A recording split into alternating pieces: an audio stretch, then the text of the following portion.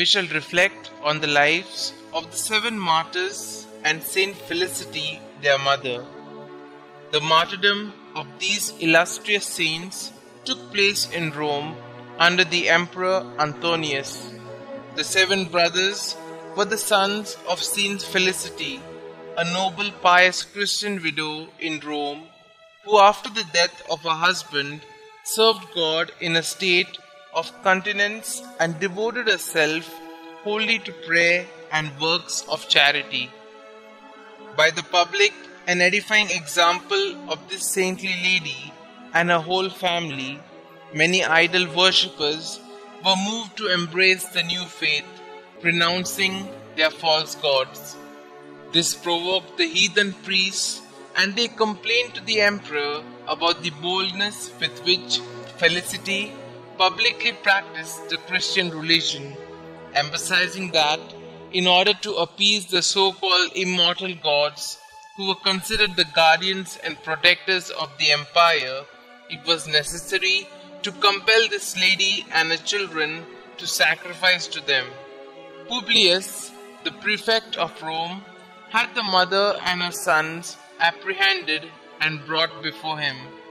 Addressing the mother, he said, "Take pity on your children, Felicity. They are in the bloom of youth and may aspire to the greatest honors and preferments."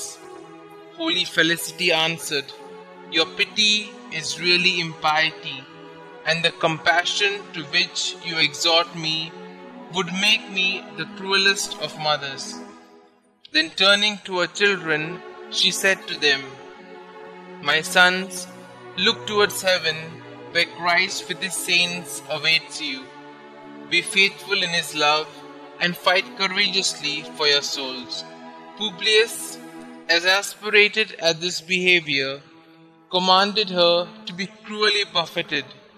Then he called the children to him one after the other and used many artful speeches, mingling promises with threats to induce them to adore the gods, but to no avail.